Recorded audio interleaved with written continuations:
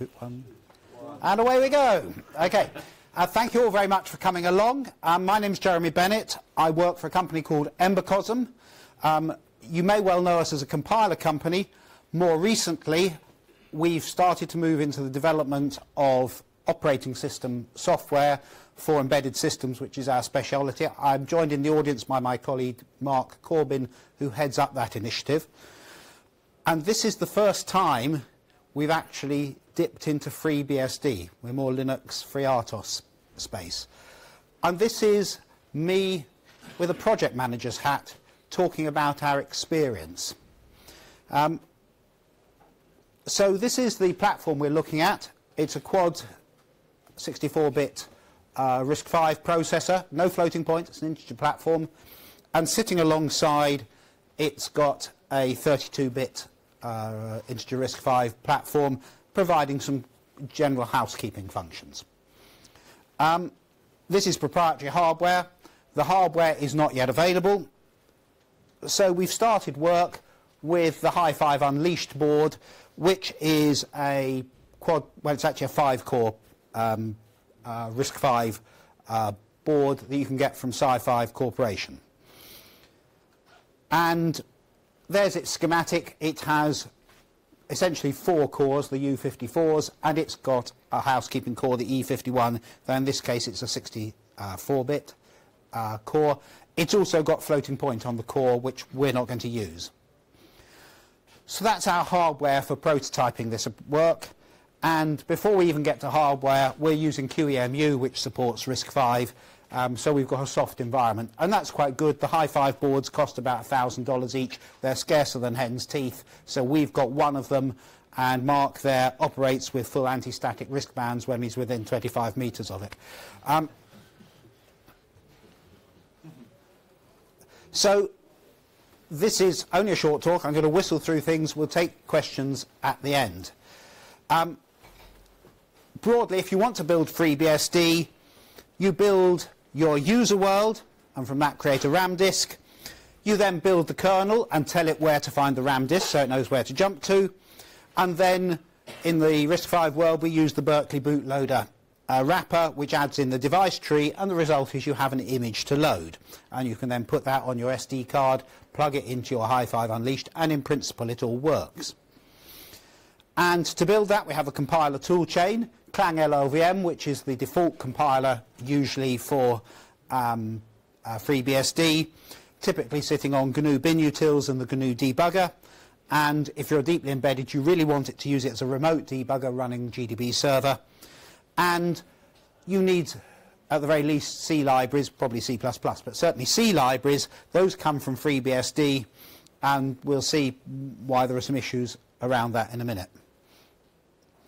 And we took this project in incremental stages. The first thing was to make sure we can reproduce what the suppliers do with the board. So if you get the Hi5 Unleashed, it comes with a GNU Linux system on it and built with GCC. And the first thing is to make sure you can rebuild that and do that. That's nothing to do with FreeBSD. That's just checking that what you've got on the board works. And there's a certain amount of hoo-ha just getting that to work. But we found fairly straightforward. The first day, we were able to get Linux built from source and put back on the board, and it still behaved like when it arrived with us. The next stage then is to try to bring up FreeBSD. But we did that with GCC, and the reason for that is that the LLVM for RISC-V 64-bit is very, very new, and we didn't want to be fighting compiler issues while we were trying to bring up the kernel. And so we first of all started with GCC, and once we got the kernel working, at least on QEMU, then we could switch over to LLVM and check it all works. And so that's the loop we did for 64-bit RISC-V, and then when we're going around it all again for 32-bit, so we want 32-bit RISC-V, LLVM, and so forth. So, what could possibly go wrong? FreeBSD's already been ported to the 64-bit RISC-V. Thank you to Ruslan Bukin, who kicked off the project at Cambridge University, and others who since contributed. And Clang LLVM is the FreeBSD default chain, so that ought to be fine, and thank you to the people who've worked on that for RISC-V. But what could possibly go wrong? Well, like all things, you develop something, you document it, Ruslan did a good job, and then someone picks that up and finds all the things you didn't quite write in the documentation. The documentation, as you'd expect for something that's developing, works with head, but quite often head isn't going to work straight away. So actually, if you're going to start from the first sketch, start from a stable point. There were some other things. It validated the users against the build machine, and our build machine and the actual machine we're building for are different, and that didn't work. And it used the machine user base database rather than the target database to build the file image. And those, when those were corrected, and those are fairly trivial things, fires up, runs multi-core FreeBSD on QEMU, and that was early stage, an early win. We'd got FreeBSD running on RISC-V on QEMU. But then we put it on the Hi-5 Unleashed board, and it didn't work. And the reason is those 5 cores, the CPU 0 is this funny controller core, the E51 and not the U54s. And that starts up the system, then goes and masks itself out and goes away. So we had to modify the FreeBSD system to not assume it was running on CPU 0.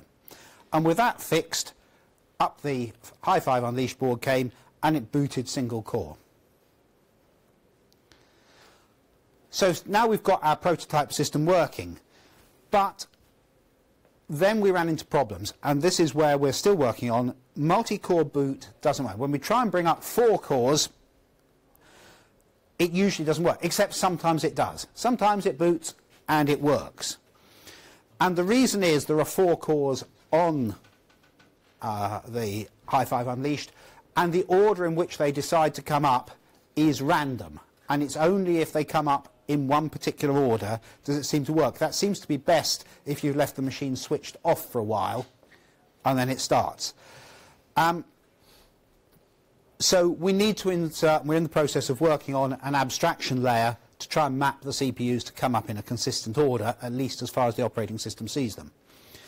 And as far as we've done the debugging, and this is where it becomes clear, this is the first time we've tried to do FreeBSD, there seems to be a problem with the enabling of interrupts, and its connection when the interrupts come live, that's when things go horribly wrong. That's a work in progress. I had hoped that I would be announcing it's all working by the time we got here today, but we haven't quite got there yet.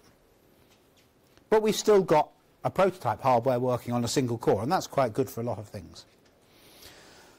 But the actual bigger thing was, and why we originally got involved with this project, because our reputation as a compiler company for Clang LLVM. And we do GCC as well, we do both of them. And the problem we had is that we were asked to start on this project at the end of October, which was when the first patches for Clang LLVM for 64-bit RISC-V were actually published. So we were trying to not just work with a Clang that wasn't ready, it was brand new. And we actually had to submit 7 patches just to get a Clang that would actually build FreeBSD. PC relative addressing wasn't working, position independent code wasn't working, thread local storage wasn't working. So that got us to the stage where you can build. Since then, my colleague Lewis Revel, who's actually sitting in the RISC-V dev room at the moment, who's not here because this relates to RISC-V as well, has submitted another 9 patches. So we've had to put 16 patches up there. We think there's 1 bug left. Well, there's one thing we think that's not working. We hope it's just 1 bug. But actually, this has been a great driver, and thank you to the customer who's paid for this work, because these open source projects often rely on people actually paying us to do the work. 64-bit RISC-V LLVM has actually progressed incredibly fast. So we got it all compiling. The compiler seemed to be pretty much good, and it still would not run. And the reason came down to Compiler RT. Now, for those of you who don't know, Compiler RT is the low-level emulation library for LLVM. Okay? So if you don't have hardware floating point, you do it in emulation and you do it in Compiler RT. And RISC-V is quite clever. If you've got a machine that doesn't have hardware floating point, what it generates is hardware floating point instructions, and they cause a trap which goes into Compiler RT, and then you emulate them. The problem was that one of the Compiler RT programs actually doing the emulation had hardware floating point instructions in it, so promptly trapped and called itself again. And shortly after, this blew up. Once we'd realised what the problem was, it was fairly easy to fix. Okay? And when we get that there, then FreeBSD runs quite well. You can fire it up, it boots up, and it all works nicely. but after about 10 minutes or so it tends to lock up. And it's a kernel issue. There's something with the compiler and the kernel doesn't work, because you can build the kernel with GCC and everything else with LLVM and it all works just fine. Okay, so there's we think there's an LLVM compiler bug. Possibly it's a kernel bug that LLVM is technically correct, but only LLVM explodes. So we're still trying to track that down. 3 to 5 days more work, we think, to nail those awkward compiler bugs. Can take a bit of tracking. So we've got to fix that. Okay.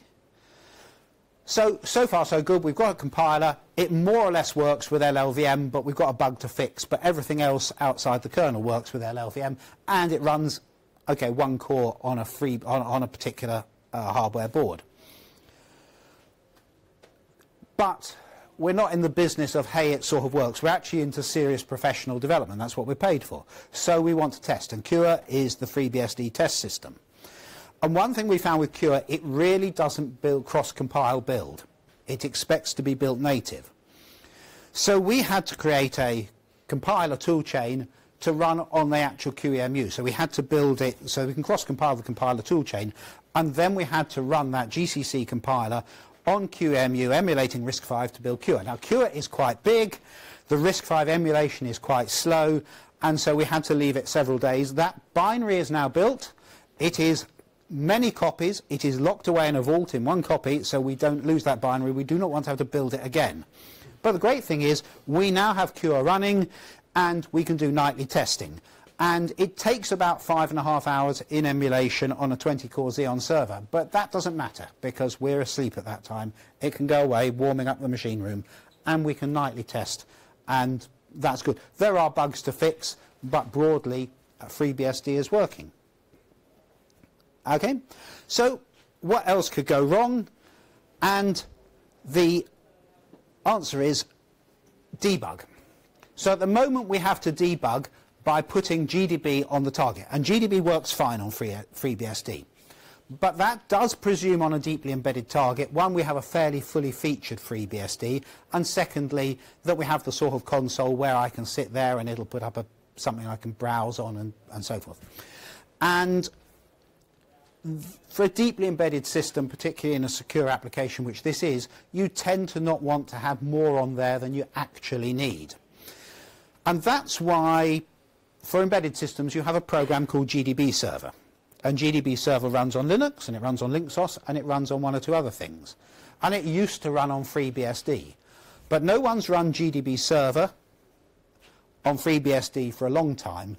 And when you run GDB Server, then that small little program, which doesn't need much operating system resource, runs on your thing, and you connect via a serial line or a TCP/IP to GDB proper running on a workstation somewhere else. And that's the standard way to debug an embedded system. And the code's been taken out. So actually, we're in the process of rebuilding GDB Server, reconstructing it for GDB. It will be a new, better GDB Server because it will reuse all the FreeBSD from native GDB. And there's two parts to that. One is to get it working for x86, and then we will port that to RISC-V. That's a few weeks' work. And because it's not critical to bring up this project, which is on quite a tight timescale, it won't happen until later in the year. We do need it eventually. We can live with native GDB for the short term. So that's the last thing that we had to fix. So where are we? The answer is we can run embedded FreeBSD for RV64 built with LLVM. There's a reference implementation for the Hi-Fi Unleashed, but it has some limitations. It only works on a single core on the Hi-Fi Unleashed, and we're still trying to nail that down. And if you're an expert or want to help us, we're very happy. We've got money. We can hire people to do that. So for people like, you know, who need to be paid to do stuff, we understand that. It's a perfectly reasonable requirement. We can do that. So come and talk to me. And it's unstable with LLVM, and we should knock that compiler bug out in the next week or two. Okay? I would like to have been able to say that the reference implementation will be available there. I'm afraid I've been travelling and it's sitting there and I haven't actually got it onto GitHub where people can help us. It will appear in the next day or two. If you need it, please shout at me because that will be a motivation to make sure we don't forget to do that. Okay? So where are we with FreeBSD for 32-bit RISC-V? There are a number of issues here. One is that we can't pick up someone else's work who's done the hard bits for us. So we're actually, Mark's been ploughing through, making sure all the bits are needed to run on the 32-bit RISC-V. And because of the bug with LLVM, we thought we'd go with GCC. And GCC doesn't work because 32-bit GCC doesn't have an int128 type. And that's rather baked into compiler RT. And GCC doesn't believe it should be there. And GCC, unlike LLVM, doesn't have quite such a fluid view of what types are. We're working around, do we make that conditional inside compiler RT, or do we just say, let's go with LLVM and hope we fix the bugs soon? And the other thing is, we don't actually have a suitable RV32 hardware platform. We've got a software platform, obviously, in QEMU, and we're not quite sure. If anyone's got a good suggestion of a 32-bit RISC-V platform that has an MMU on it, that will be good. So that's work in progress. Watch this space. But we will bring FreeBSD up for 32-bit RISC-V. And so that is my talk. It's a whistle-stop tour. Questions? Yes? I recently ran into issues on AMD 64, which is the most supported platform, like where core dumps, full kernel dumps were practically unusable for me. Did you have issues like that with panics and core dumps? Could you read them with GDB? So the answer is we certainly have panics. Have you been looking at them with GDB, Mark? No. Didn't have any issues building for 64-bit x86, but then it was only an exercise just to make sure it would build that way first. So we didn't really do any extended testing on it. Can you read a core dump, like with a KDB, and see if you can read a kernel core dump and figure out what the reason for panic was? No, we haven't done that so far. So the question was, can we, for the record, can we use GDB to look at core dumps, because there's been a problem with that on AMD, and the answer is we haven't had to use that yet, so we don't know if there is a problem. Other questions? Yes? Do you see commercial interest in the 32-bit port of RISC-V? So the question is, do we see commercial interest in a 32-bit version of RISC-V? And the answer is yes, because we're being paid to do this work. And this product, and the product we're going, and it's very similar to many other RISC-V architectures, which is where your core engine is a set of RISC-V 64 bits, and sitting alongside you have a 32-bit sometimes engine doing housekeeping. It may be doing slow-speed networking, it may be doing timers, watchdogs, and so forth like that. And that's a setup, for example, used in the low-risk project. And commercially, you're probably using FreeBSD because you're concerned about security, network performance. And if you're going to have FreeBSD on your main cores, you don't want a different operating system on your housekeeping core. So you want FreeBSD everywhere. So since that's quite a common architecture setup, I would expect that to be a requirement. And actually, though there has been a focus on the RISC-V Foundation on 64-bit operating systems, the feedback we get from customers is if you're embedded, actually there's still a lot of people who want to use 32-bit there. Yeah. Any more questions? Yes? Is there no equivalent to GDB server in the LLVM project? Good question. The question is there an equivalent of GDB server in the LLVM project? The equivalent to GDB and LLVM is LLDB. And we get asked about it the whole time. There are things that LLDB does quite well, like native debugging on x86, and to some extent on ARM for Apple Core. You can do remote debugging with LLDB.